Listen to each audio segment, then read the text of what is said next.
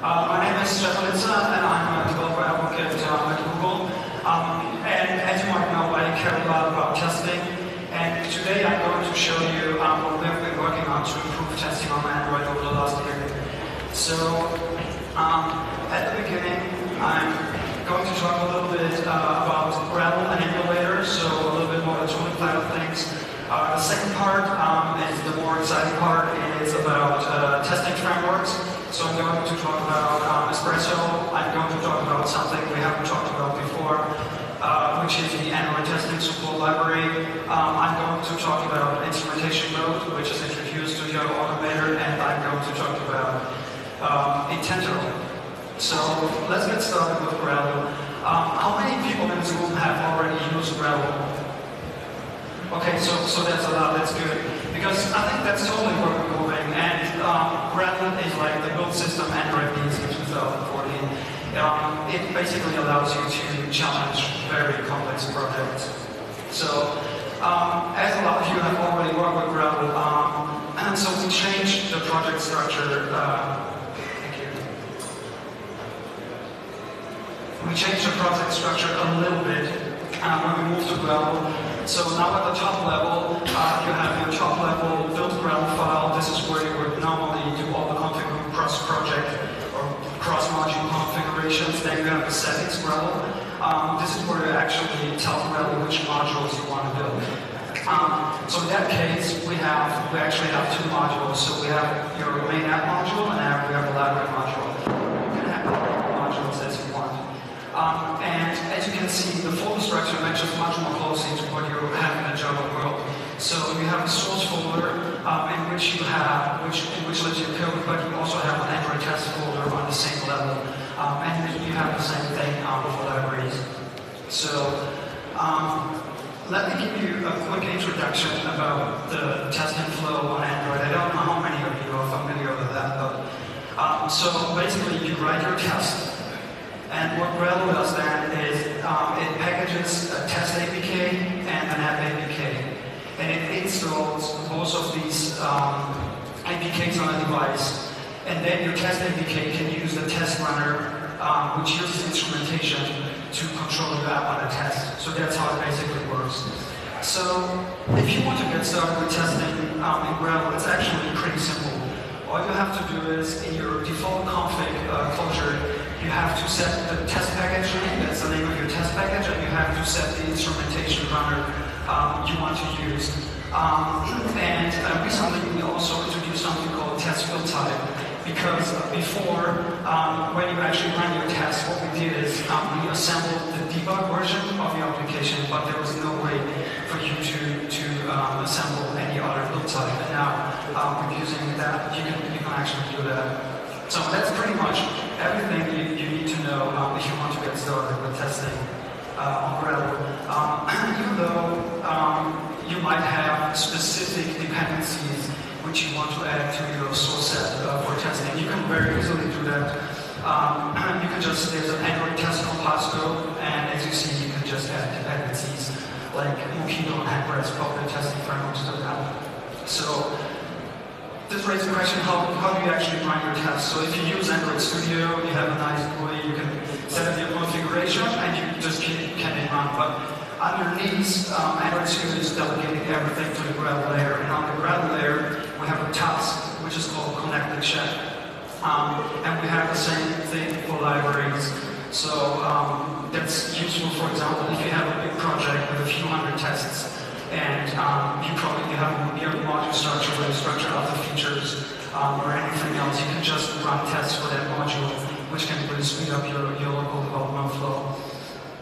So how does the connected check task actually work?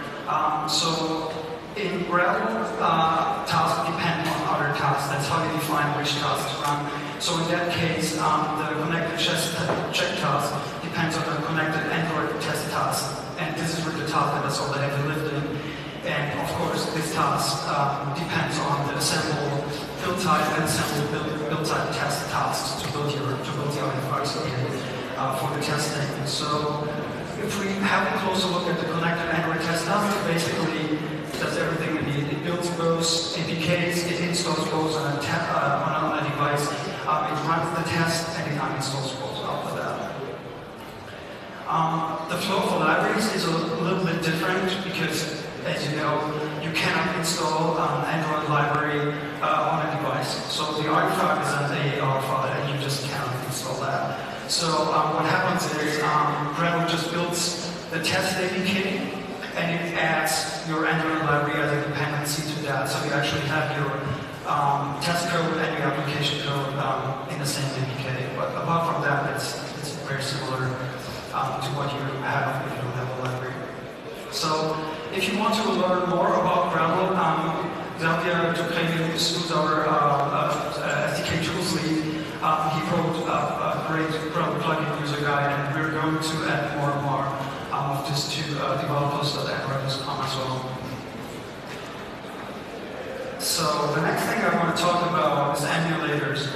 If I talk about emulators for testing to developers, one thing I often hear is, okay, I cannot use an emulator for testing because they cannot really catch the hard bugs. But what does that mean, right? And if you look at how Google teams test internally, you'll notice that emulator testing is becoming increasingly popular. So if you look on the chart on the right, it shows you the actual test runs we had on Google infrastructure on emulators from 2012 until 2013. And in Q4, we ran over 300 million tests. And you can see the growth of that. So our engineers are using emulator testing more and more. So this raises the question, why do they use emulators more and more?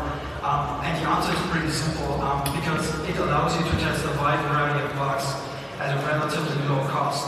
So, for example, just think about, you can catch bugs for certain API levels, or if you think about responsive design, which is something very important if you develop for Android. You can test, you don't need a device for that, you can test all your layouts of different emulator configurations. Of memory, another common thing, which is generally hard to test in a while, but you can easily have it with emulators.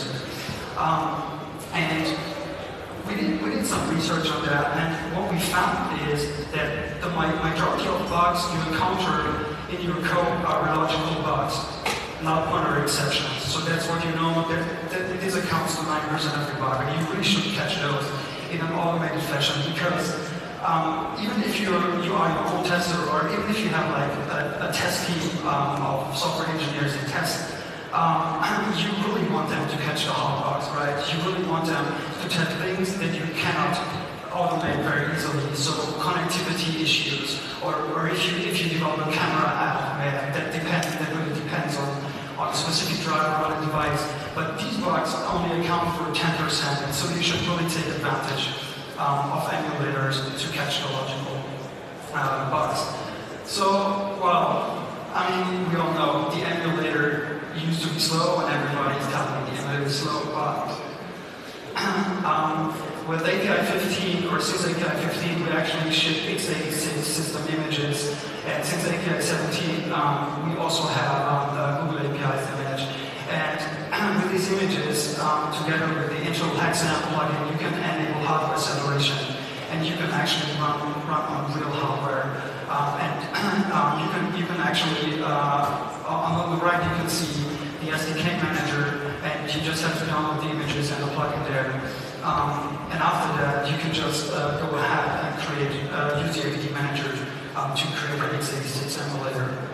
So you just have to select your x86 image, and then you probably, if you locally, you want to also enable host GPU support, because this makes it even faster. On the left of host GPU, you also see snapshots. This is an option you might want to use if you run on the build servers or in the cloud, because this allows you to actually write a script which brings up the emulator in a clean state, run your test, and then shut down the emulator. And so there's no time waiting on the emulator, and that makes it pretty fast on the build server. If you want to learn more about emulators, I probably should keep those slides up longer, because there's no good way to specify what URL in the Google URL structure. But I showed them at the end again. All right, espresso. How many people in here do know what espresso is? that's a lot. I'm really impressed. And how many people do actually use it in their day-to-day development? Okay, that's less, but that's still good.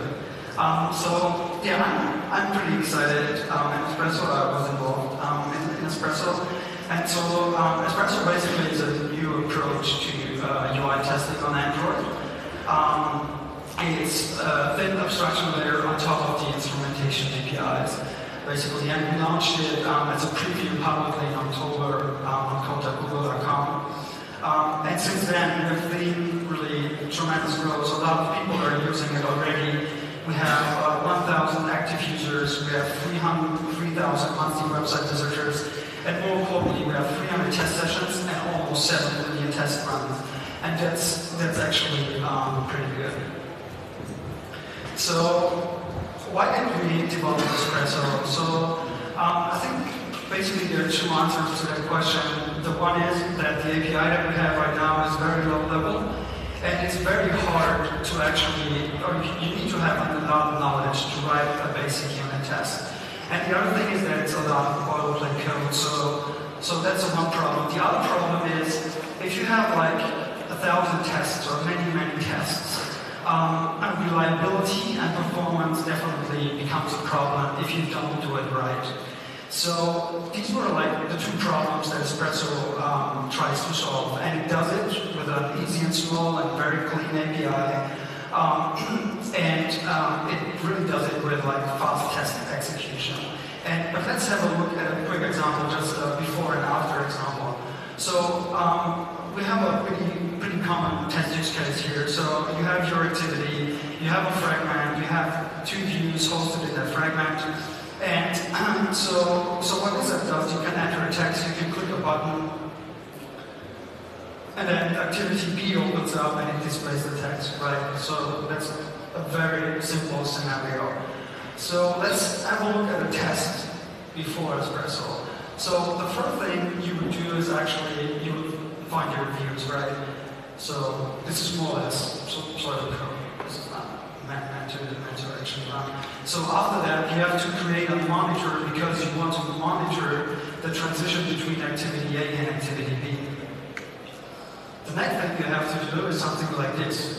And this is where you have to have a lot of knowledge about the test framework. You have to know, in order to request focus, you have to run on a UI thread, and you have to use this method if you don't want your test to fail. So after that, you actually have to go wait for our thing. What this does, it waits until the message queue of the handler is empty before you can actually execute your next step in the test. So the next step in the test, normally in that case, is okay, you want to enter some text, so you send some string to the test. Again, after that, you have to wait. Sometimes it's not obvious if you have to use the method or not, and that's why often you end up using it in cases you don't actually need it. So now, we're ready to click on the button and send the text to the next activity. Okay, so now we expect the next activity to come up. So what we have to do, we have to wait again. We have to say wait for activity with timeout to basically wait for the next activity to come up. If it comes up, we then can find a view. We can make our assertion, which was our main goal, that the text is displayed, and then we have to unregister our monitor.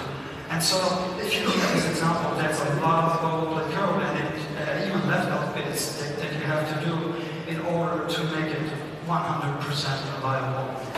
And with Espresso, that's completely different because the only thing Espresso cares about are views. In Espresso, there are no activities in a fragment. The only thing Espresso cares about is views, and it cares a little bit about windows. But it's more or less like you would test your app. And let's have a look at the same code with Espresso. So the first thing we want to do actually is to enter some text in the edit text field. We can do that with that one single line of code. We say match us the view with that ID, and then perform on view action and type some text in there. That's basically it. That's all you have to do. Then we want to perform a click on the button. So again, we match our view, we execute the perform method, and we perform view action. And the last thing we want to do is we actually want to verify the assertion that a text is displayed in the other activity, and we do that by again matching the view and then using the check method to check the assertion. So, and really basically, this is the same test with before and after, but that's 3 or 4 lines of code, and the other one was 20 or 30 lines of code. Even more importantly, if you look at that code, there's not much overlay code in it. If you look at it, you don't have to deal with activities, right? You also don't have to deal with asynchronous things that happen. You don't have to deal with synchronization, and that's really the beauty of Espresso. So with Espresso, you normally do 3 things. The one thing is you find a view and you perform a view action on it. We've seen this, but it's pretty easy. The other thing you might want to do in your UI tests are work with adapter views. So basically, I mean, most of the screens are backed by adapters, right? So if you have a grid view or a list view, we all use adapter in the background. And Espresso actually has a pretty smart way of solving that problem because it allows you to match on a set of data. So in that case, our adapter is backed up by a list of strings, and we can just say, find me that specific item in the list of strings. Find me that adapter with that specific item, and then click on it at position 4. That's all you have to do. And with instrumentation, this gets, you have a lot of bottleneck, and it gets a lot messier. And the other thing you want to do with Espresso is check some assertion. And for this, we have view assertions, and it works pretty much in the same way like matching the view and performing the view action. So if you look at the API from a bird's eye view, basically all we have is the 2 main entry methods on view and on data. And then we have used one of the view measures to find the view we want to operate on. And this returns us a view interaction or a data interaction. On these interactions, we can either perform a view action or we can check an assertion. And that's basically all you need to know about the API. As you see in the example before, there's some more magic involved. And this magic mostly comes from measures. So Espresso actually reuses hand-pressed measures, which is maybe the most popular matching library for unit testing in Java, and a lot of people on Android use it as well. So Espresso extends that API, and what that means is that it's very powerful because you can extend the API very easily as well, but you can also reuse all the existing measures that are already out there. And we also provide you with a set of view measures in the view measures class, which are Android specific. So view measure is the one part of magic. The other part are actions. So view actions are actions you can perform on a view. And the good thing is, we guarantee that these actions are run on a UI thread for you, so you don't have to deal with any of the first example. If you run those actions on a UI thread, you don't have to care about it. And again, we have a view actions class where we already provide you with common metrics like click, scroll to, and write text. And you also can write your own custom measures. I have an example actually for the layer which shows how easy it is. So yeah, that basically was the first part. That was the API part, writing a small and simple API which is fun to use. The other thing I mentioned was getting tests more reliable and less flaky. And something we do in Espresso which makes this possible is we synchronize everything. So if you have a UI event, what we do is we wait until the app is idle, then we execute the operation, then we wait until it completes before we move on in the test. And by doing that, we actually prevent side effects and we prevent unreliable tests. So We do the same thing for background resources as well. So everything that runs in a background thread on a background worker and is not synchronized can really lead to unreliable and flaky tests. So what we do is, if you use an async task, we already do that for you. You don't actually have to do anything for that.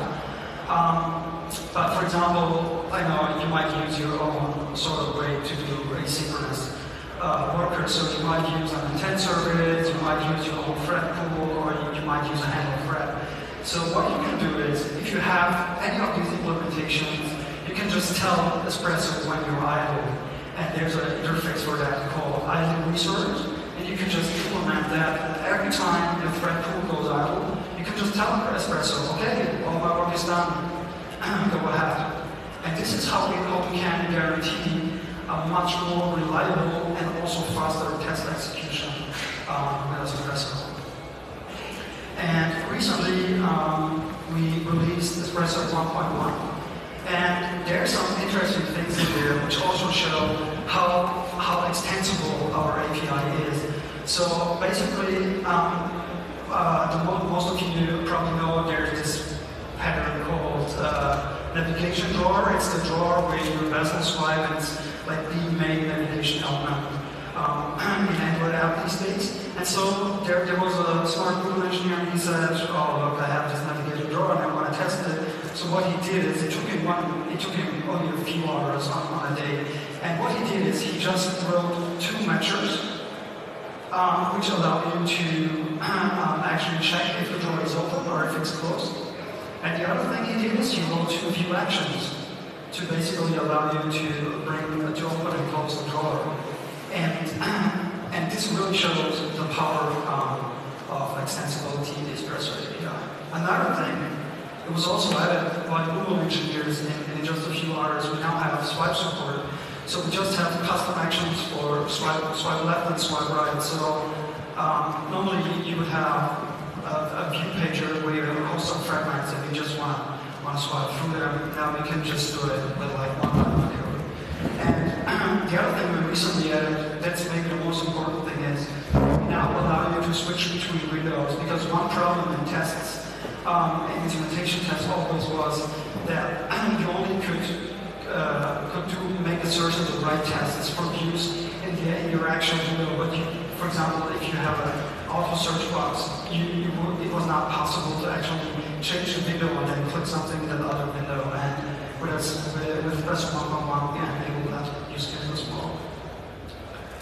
So if you want to learn more about Espresso, you can go to that link. It's a preview right now. We're working really hard on getting Espresso in ASP very soon. So there are 2 reasons to it. One reason is that we want to be able to build Espresso with Gradle, and we want to make it very easy to use Espresso. Basically just a one-liner, you build that Gradle file. What was the other thing I wanted to mention? I don't remember. Maybe I remember later. But if you want to get started, you can just go to the Android Test Kit website and use it today until we have done the work for you and imported it to ASP. So the next thing I want to talk about is pretty exciting stuff actually, because this is something that I've been involved in, that we've been working on over the past year, and unfortunately we're not ready to ship it. But we're going to release something called the Android Testing Support Library this year.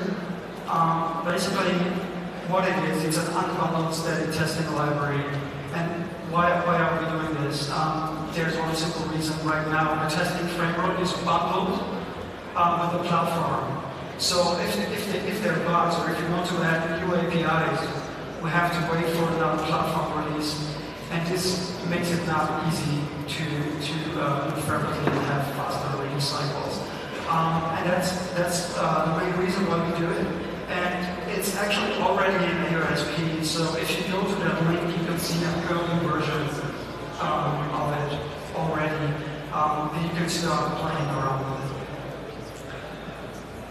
Some of the features in Android test support library will be, I think the first important one is something you guys have been waiting on for a long time. We're going to introduce JUnit4 finally, and even more importantly, we're going to use upstream dependencies for that. Because right now, if you look at the Java docs, you will see that we use a slightly modified version of JUnit, and we don't want to do that going forward. We want to use upstream dependencies. The other thing we're going to introduce are annotations. So you now can, if you want to get a reference to the instrumentation, you just can use an annotation for that. Or if you want to get a hold of the target context, you can use an annotation for that. And even the bundle, which was used to start the instrumentation, you can get your hands on that. And the third thing we're going to work on is a more simplified runner API. Because right now, if you think about it, if you use, I mean, there are a bunch of testing frameworks out there. Everybody uses its own test runner, and it's really, really hard to actually keep all those tests in the same folder or in the same package and run all these tests. You can do it, but it's a lot of effort, and we should be better at that. And that's why we are looking at this as well. So how will a test look like with Android testing support library? Basically, I just talked about it. You can use those annotations to inject instrumentation context, but you now can also use add before and add test and add after and everything you want to use in your test. It's actually still backwards compatible, so you don't have to rewrite all your tests. You can still use JUnit3, but you can also use JUnit4. And that's a pretty cool thing, and we're really trying to get this out this year, and maybe that's been working out. The other thing I want to talk about, which is also something which we've never talked about before, is, and which we're also going to raise pretty soon, is instrumentation mode for your automator. I think that's very important for a few people, or maybe for many people in the room. Because the problem with your automator was that you could not access instrumentation and you didn't have any way to actually access the context on any instrumentation API. So unbundled instrumentation mode your automator actually still allows you to do cross-process testing. It uses an API called UI automation, which is also an API of instrumentation. I know it's confusing, but it's using that to enable cross-process capabilities, and you can test cross apps basically with that. And the other thing is, because it's using instrumentation and has its own test runner, you don't have to use a custom RTask anymore to compile your code, then deploy the app on a device, then use a specific APP command to do that. That's all going away. It's basically just an instrumentation test runner, and you also can reuse all your tests. And I think that's actually pretty exciting, because I often get feedback that a lot of people want to do things like just bring up an activity but use your automator to actually test it, and then just finish the activity. And now, with this, we will be able to do it. The last thing I want to talk about is Intento, and that's really my baby, because I really love it. Intento is like Mockito, but for intent. So, for those who don't know what Mockito is, it's maybe the most popular mocking framework in the Android world, and maybe also in the Java world. And what it does is, it allows you, if you write a unit task, it allows you to concentrate on the unit item task. It allows you to basically provide test doubles and stop at the boundary. So you don't, because if you write a test for one component, you don't want to test all your dependencies as well. They should be tested in a single unit. And if you think about Android, this even becomes worse. Because if you want to test a component in Android in isolation, that's not easy to do, right? Because let's look at a quick example. So you have your process, you have your package name, and you write this app where users can pick a contact using the native Android contact picker. So as soon as you click on pick contact, what will happen is you will create an intent, you will send out the intent to instrumentation will forward this intent and start up the other process. But the problem is, as soon as you leave that process, you cannot click anything because it runs in a different process. And so basically you don't know what's going on, right? And the only way to overcome this right now is UI Automator, but you probably don't want to use that if you just want to test like that one single activity, right? And so that's probably not really what you want, because another thing there is you don't want to test other components in the system. You don't want to test other packages at all. And let's say you have like 50 tests depending on that contract on the other unit, and they change something in the contract. The consequence is all your tests will fail, but they will not fail because the logic in your code is wrong. They will fail because they changed the contract. And these are bugs you can catch, for example, with manual testing, but you don't want to test it to fail because another component fails or a dependency fails. So Intento allows you to do hermetic inter-application testing. It uses a custom instrumentation for that. And basically what it does, it records all outgoing intents, and then it enables two scenarios.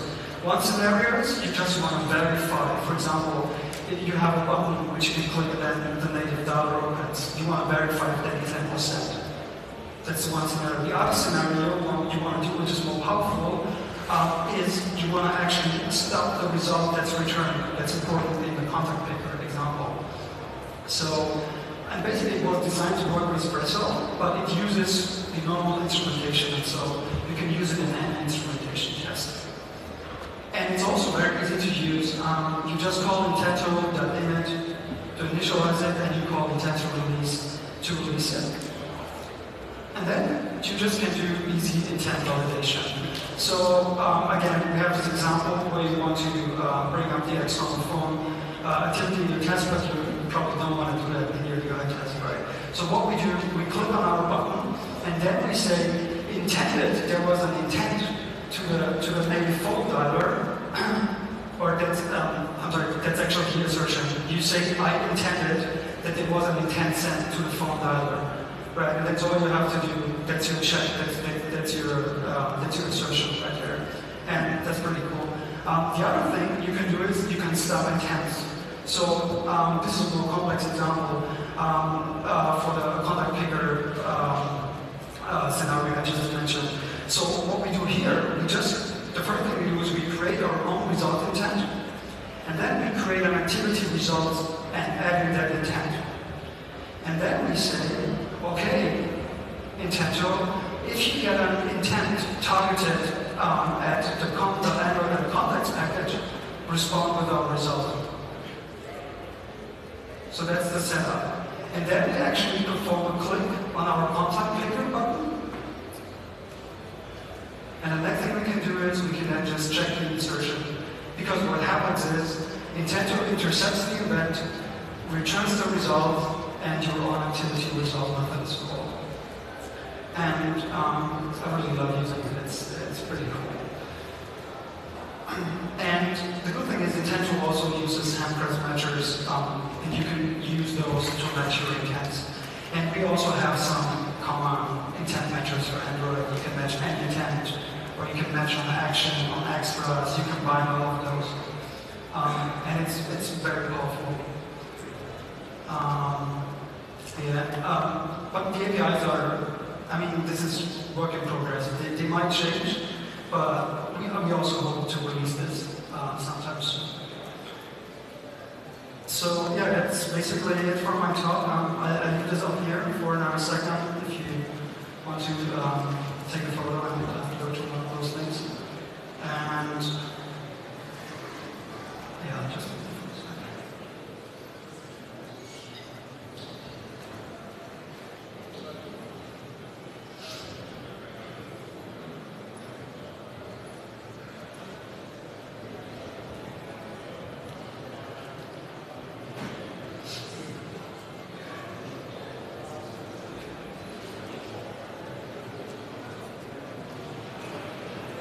okay, with that, we go to a short Q&A.